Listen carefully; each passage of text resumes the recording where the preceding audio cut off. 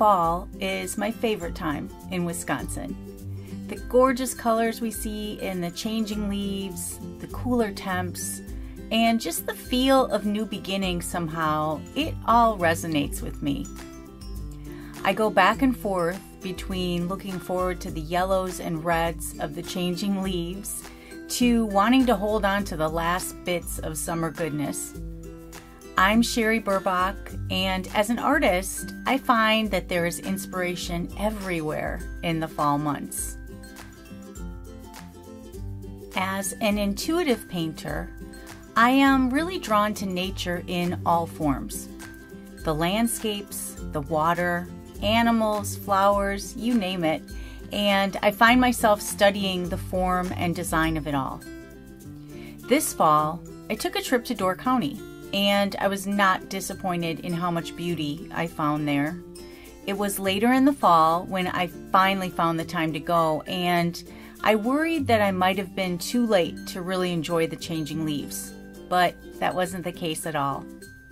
I found the yellows inspiring this trip, and I just know that color will somehow make its way into my art.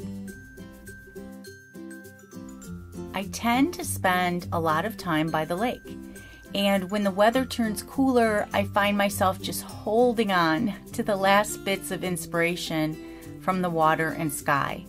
I could stand there an entire day just looking at the variations of color between the sky and water. It's no wonder that blue is my favorite color to paint with. I also spend quite a bit of time at the farmers markets in fall. I adore everything about a market like this. The fresh produce, the food, and my favorite, of course, the flowers. There is something about getting a big bouquet from the farmer's market that lifts my spirits for the whole week. Inspiration can come from things just like this. While I'm not setting up an easel at the lake's edge and painting, usually, I am taking everything in. I am taking note of what draws my attention and also how I feel. Intuitive painting relies a lot on that, and I've always created art exactly like that, by whatever images God places in my mind and heart. You knew I was going to remind you that He's a part of it all, right? Summer and fall are typically really busy months for me when it comes to my art business. This year, I finished up the last of my art shows, did a few demos, and was also an artist in residence at the Cedarburg Cultural Center. I spent the month of October hanging out there while I demonstrated my painting technique.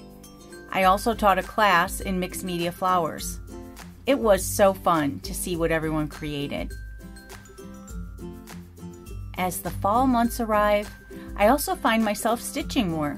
I like all forms of creativity, and as the weather gets colder, I tend to go back to my thread and beads and combine that with art. I paint on scraps of fabric and use stitching to create a different kind of art piece. This fall, my painting, Follow the Music, was exhibited at the Museum of Wisconsin Art. This is such a big honor. I adore that building, and the permanent pieces they have there are really impressive. The exhibit opening had a great turnout, which is always nice to see, of course. This particular painting has had such an amazing journey. It was created as a collaboration with a chamber musical organization called Midsummer's Music. They gave me a piece of music that I had never heard before, and I listened to it over and over in order to create a painting from it. Then I attended the concert where that piece of music was to be played. I presented the painting and then listened to music being performed live, that very piece of music, and that was such a thrill. I then answered questions from patrons, and it was really a special evening. So after that, I found myself thinking about that painting when I created the cover for my novel, The Space Between Dreaming. I loved how this girl in the painting seemed to reach out into a world outside of this one, into something better and more real. In my novel, the main characters are stuck in a place where they're holding on to these expectations that they have about their lives and holding on so tightly that they just can't see past it. They can't see what life has to offer them. In the book, there is also a painting that helps these characters along. The painting in the book is named The Space Between Dreaming, which is where I got the title, and represents the theme of that entire story. I mean, if I was going to write a novel, you knew there had to be art and creativity mentioned in it, right? So when editing was all finished and I was ready to create the cover, I instantly went to my real-life painting, Follow the Music, in order to help the reader visualize the fictional world that I had created in the book. Art and writing have always been linked for me, so it was a thrill to bring these two projects together in this way. As the winter months approach, I'm focused on new work. Winter is the time I do more painting, I work on new functional art pieces, and I write more. If you have an idea for a piece you'd like me to create, please let me know. I've created many of my functional art pieces because of requests from people, and I'd be happy to hear from you.